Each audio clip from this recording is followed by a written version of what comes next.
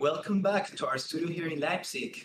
We have seen a lot of great matches, and now it's time for our final talk of the day. Professor Zürich is back at the studio. He will help us moderate this talk. And I would like to say some words about our speaker, Mr. Ilja Kaenzig from VfL Bochum. Just to name a few clubs where he has been in his career path: Bayer Leverkusen, Hannover 96, Grasshoppers, is in Young Boys, and of course VfL Bochum, which less than 2 weeks ago won the second German Bundesliga tournament, and will be playing next year in the first German Bundesliga. Okay, thank you very much. So it's a pleasure for us to have you here, Mr. Kaenzig, at HHL in this digital tournament this year. So, and I remember as we talked about the first and second Bundesliga, I was 1 or 2 years ago, and I said to you, okay, VfL Bochum is one club that has to be part of the first division, and it's just a wish that comes true in the end for the whole region and the Ruhr area, that VfL Bochum is, after I guess 11 years, is back on track. And another club in the same colors is went down. So it's a great opportunity. And now we are just curious about your presentation with the dealing with the success factors in professional football and the next level of VfL Bochum. So the floor is yours. Yeah, thank you, Professor Zürich. Thank you for the invitation and the chance to share with you the winning strategy of VfL Bochum. And it's really a great pleasure and also an honor to speak to you today. And as you said, the moment couldn't be better, as our promotion to Bundesliga was a major milestone. And but even if we would have missed this promotion, the strategy I will introduce to you today is really set in stone, and we believe in the defined success factors therein. We believe also that you can program success in football. You just cannot time it. So luck is also, of course, an important factor. And my favorite example in this regard is Leeds United. It took them 16 years to get back to the Premier League, and now it feels like they have never been away. And VfL Bochum spent 11 years, or consecutive years, in the second Bundesliga, and we hope the feeling will be the same as in case of Leeds. And so I have prepared something for you, and I hope we can on the screen, and you will see now my presentation. Right, so well, we called our strategy, which was introduced in March 2018, the next chapter, because the current management has the honor and the responsibility to add another chapter to the history book of the club, nothing more and nothing less. It's our mission that the content of this chapter is particularly exciting and that it stands out in the long and rich past of the club. Before we started to realize our strategy, we had to make ourselves sure of the following. There is no truth in football, only opinions, and that is what makes football business so specific. The many opinions cause a permanent noise in football, and you have to try not to listen to it. Instead, stick to your strategy in good as well as in bad times. Otherwise, you end up micromanaging instead of leading.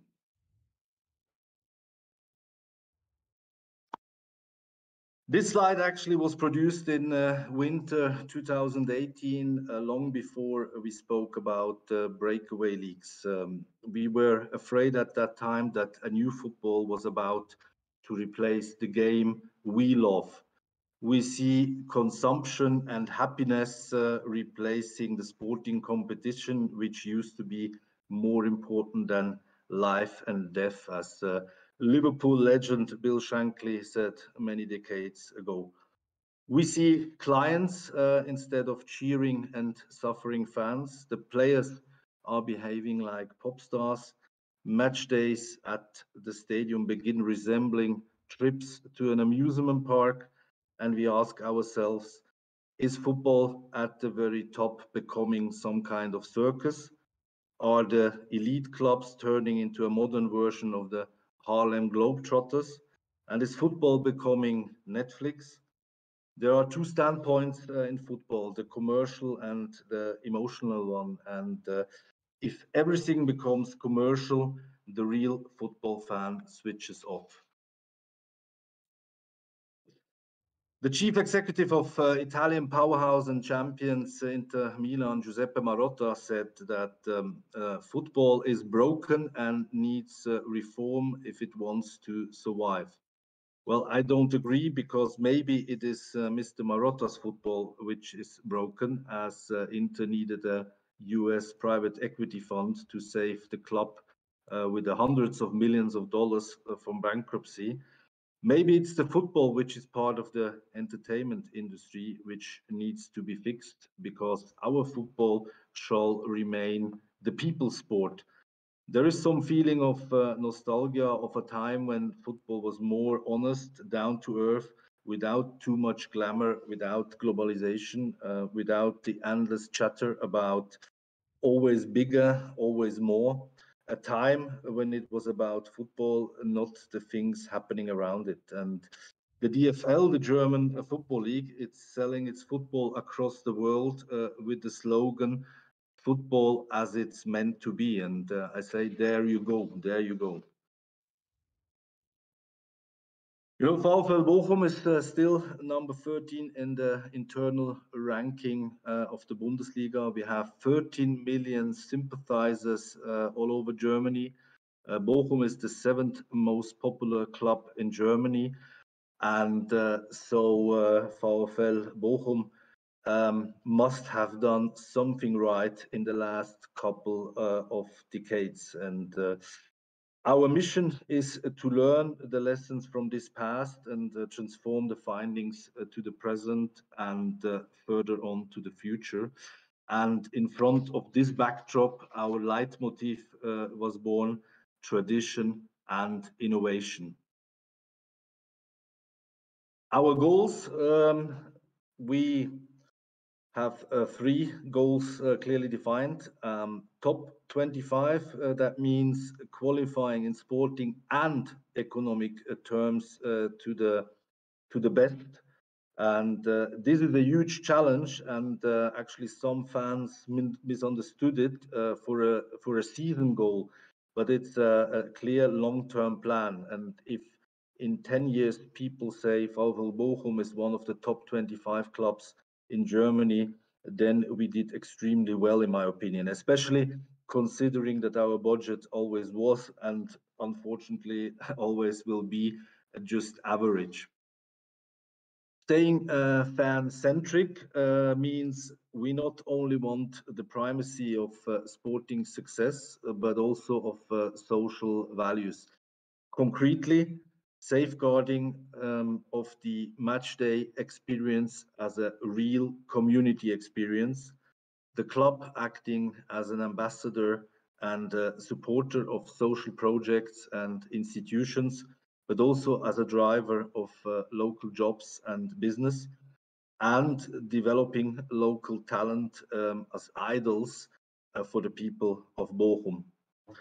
Profitability, the third goal, that has nothing to do with an investor, so you're not mixing it up.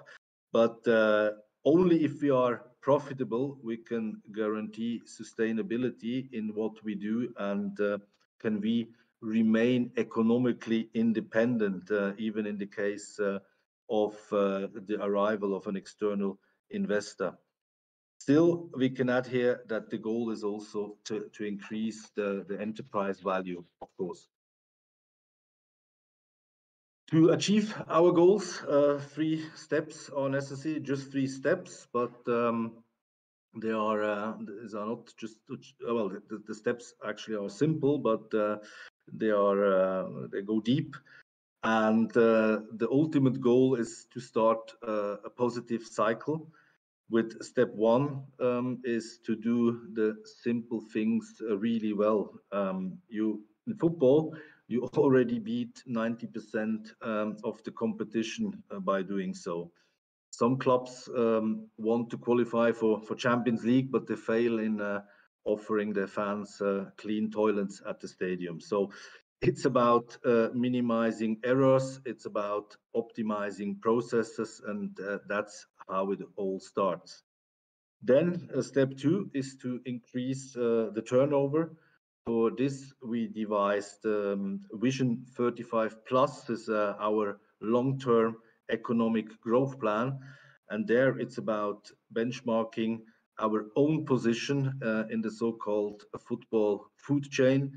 It's about developing new business models and projects, and it's about increasing efficiency by adapting the organizational chart, the internal redistribution of resources, and the further development of employee satisfaction. And promotion to the Bundesliga, as it happened now, will elevate and quicken this cycle. But as said, a potential investor, external investor, they can also elevate and quicken this cycle. The investment goals we set out for this case have been well thought out. We want smart goals instead of putting all our chips on just sporting success by increasing the first team wage budget, something we see actually regularly in football. So we identified 4 areas we would like to fund with between €0.5 and €1 million per season in case of an investment. We want to increase sporting squad predictability by keeping the player wage bill stable. We don't want to increase it, we want just to keep it stable, as it otherwise normally varies depending on the TV money and the TV ranking in the league. We want to create room for transfer investments in order to sign players which not only pay sporting dividends, but also generate a return on investment later. The VfL Bochum Academy is one of the most efficient academies in the country, but sometimes you need some extra money. An example, to extend the contract with a talented youth player, not only by 3 years, but let's say by 4 years, and that extra year then later on can be worth millions, but we need some resources to achieve this success at the negotiation table, also at youth level. And last but not least, we need startup financing actually for our projects within the context of our long-term economic growth plan, Vision 35 Plus, and all the money flowing in, contrary to club acquisitions abroad, where the purchase price flows from the pockets of the buyer into the pockets of the seller. In Germany, with its member clubs, the money stays in the club and it can be used immediately to develop the asset. So the prerequisites, so how do we achieve the continuity, tradition and innovation you heard before? Let's start with the continuity. How are we ensuring it? Continuity is the most important success factor. Achieving it is probably the biggest challenge in today's modern football. You need clear structures. This creates trust, and once people start to trust you, there is calm in and around the club. And in a calm environment, you can start developing a winning mentality, and from that will come the results, and will come continuity. This counts for both on and off the pitch. And this, of course, is very hard work. All stakeholders have to get involved in a regular and open dialogue about the club development or the club's strategy. And all stakeholders have to find themselves in this next chapter we are writing. And to balance different interests and finding the lowest common denominator is a huge task in football these days. So what about the traditions then? Our former coach Robin Dutt once said, "Bochum is wonderfully normal. You feel the employees are down to earth, like the players and the fans. VfL Bochum is an honest club from an honest city. There is no risk of wannabe stars who could poison the climate, because the club only functions if everybody stands together." And how are we innovating? Last but not least, innovation means to optimize, to buy cheap, to manage successfully, to save costs, to be creative, to do maybe things which nobody did before, but also, and especially in football, to copy smart. And by innovating, we create appeal, thanks to our cooperation with the famous Ruhr University, or with the city of Bochum within their framework within the framework of their visionary Bochum strategy for the future, or in our academy, where players know that they are well advised to stay at VfL Bochum to take the next step in their career, or in connection with our transfer strategy with VfL Bochum as a stepping stone for players before they join bigger and richer clubs. And consistency, reliability, and confidence in one's own strength. This is the most remarkable performance of VfL Bochum, and in this connection, the most valuable trait of the club. It's consistency, reliability, and the confidence in one's own strengths, as said. So that concludes my short presentation, and I'm happy to take your questions. Thank you very much. Okay, thank you very much for your presentation, Mr. Kaenzig. And I guess we're now here. So maybe first question from my side, and then I hand over to the stream and the people in the stream. So if you want to put it in a nutshell, what do you think was the reason that VfL Bochum, after 10 years, was promoted to the first division? Because this development or your development is totally different, because a traditional club is now promoted, and when we look at the first division, we realize that, or recognize that, Schalke 04, Werder Bremen, and FC Cologne, not Cologne yet, but maybe in the near future, we don't hope that, were relegated. What is the difference? You said that, but what was the reason, to put it in a nutshell? I think it's continuity, and it's easier said than done. I mean, it's the biggest challenge in modern football. And if you have a look at the standings and the rankings in all European leagues, first and second division, and you will easily spot the clubs where you have continuity, and clubs where this is lacking. And is a trend. Maybe at the very top, of course, money matters, and you need money to be successful. But the further down you go, the less money has the biggest impact. And even you look at the teams relegated or teams promoted. In the last couple of years, often you had teams with enough resources to be successful going down, and teams with little resources going up.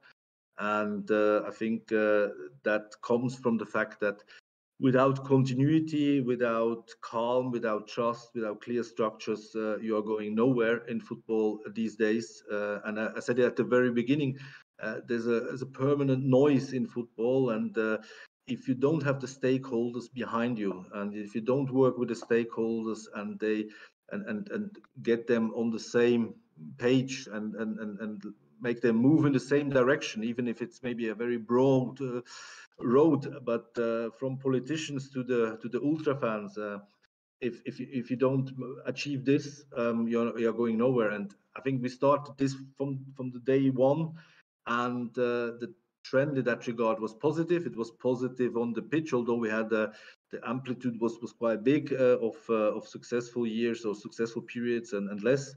But off the pitch, we saw clear development, positive tendency, and in the end, yeah, of course, it's not only continuity, tradition, innovation, it's also luck. In the end, yeah, you need also some luck, and we had all of this season and made it, yeah. But without continuity, you won't have any success anywhere. Thanks. Right. So I will now start reading some questions from our chat. And the first one, it's actually regarding a very hot topic in the football world. Our previous speaker also stated what he thinks about it. The question is, what do you think about the Superliga? Or the failed Superliga in this case? Well, there are many different angles. I think what shocked or surprised everybody is how it was handled. First of all, I think how you can misunderstand or wrongly rate the potential reactions, the mood of the fans, and that was shocking. Even that you can get it so wrong because it ended in a disaster, and I think the effect will stay on. But in the end, the new Champions League, it moves towards some kind of Super League anyway. And I think the elite clubs, one day they will play among themselves. And I said in my presentation, it's reality. And but I don't think it will do harm to football, because there's a market for elite football, for some kind of FIFA football. It's all clean. It's all well rounded. Has no edges. It's just the top stars, and there are people who like this kind of football. This is entertainment. It's the best playing the best on a regular basis.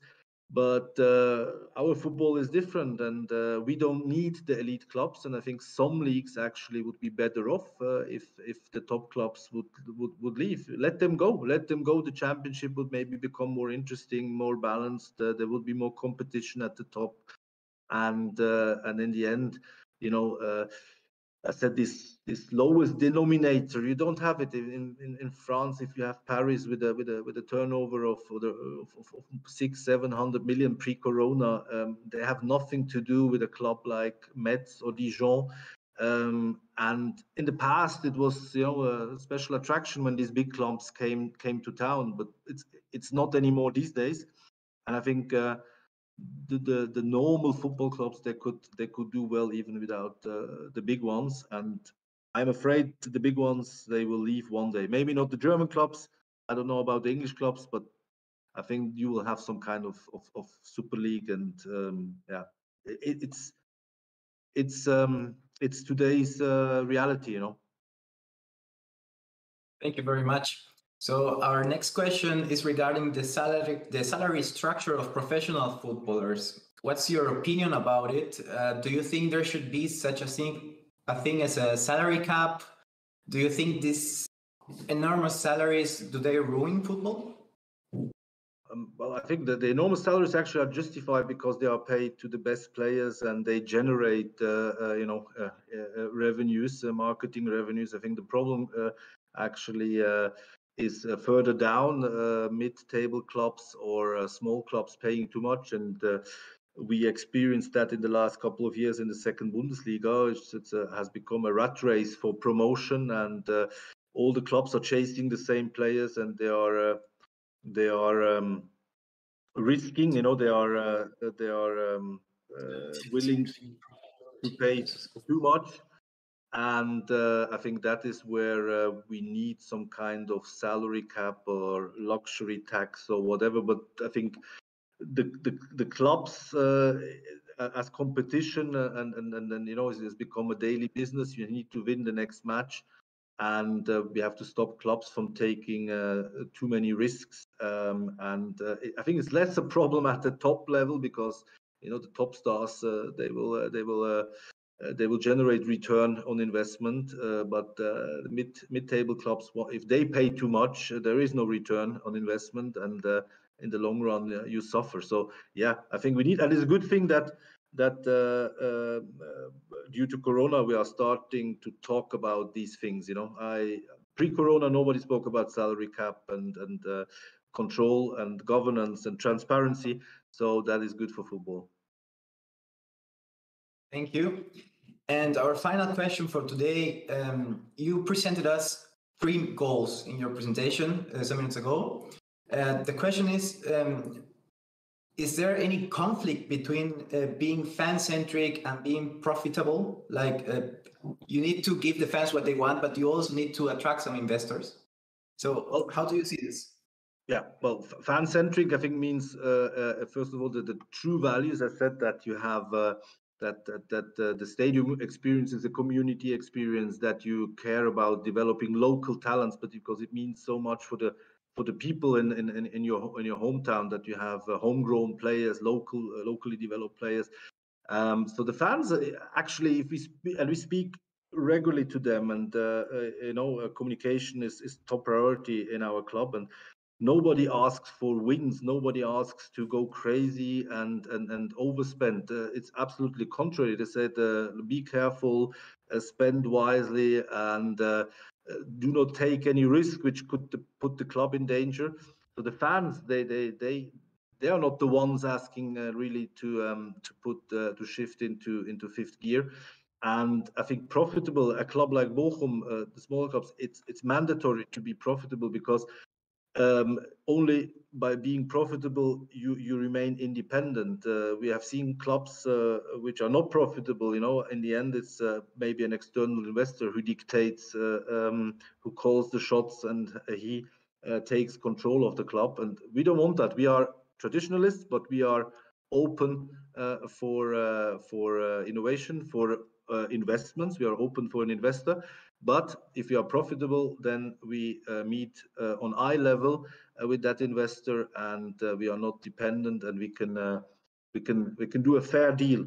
If you're not profitable, you're always with the back to the wall. I mean, that's a huge problem. I think, again, the further down you go, might not be a problem for Barcelona, but it could be a problem for Bochum if we wouldn't be profitable. Thank you very much. And really, now we have a couple of minutes left. I would like to ask you the following question from our spectators. It's a little bit more in the personal direction, or regarding your preferences. If money wasn't a problem, right? Which player would you like to have in the team of VfL Bochum, and why? Well, in VfL Bochum, you stop dreaming about having this or that player.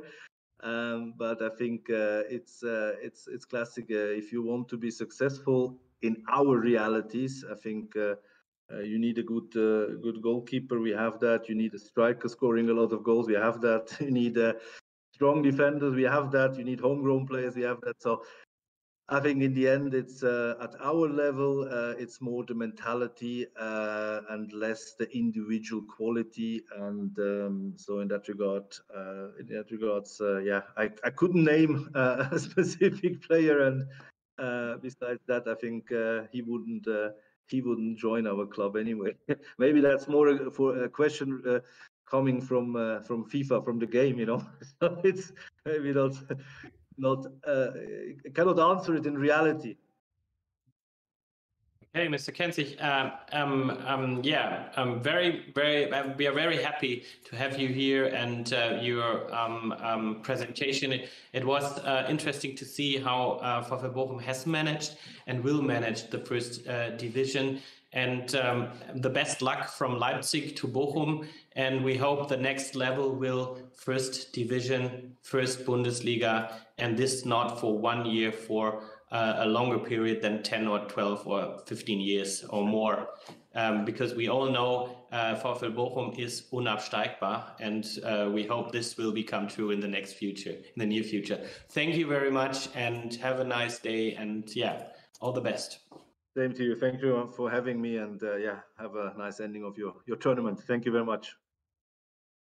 Thank you also from our side, Mr. Kaenzig. And now we are going to give it back to our commentary and get ready for the finals. Okay.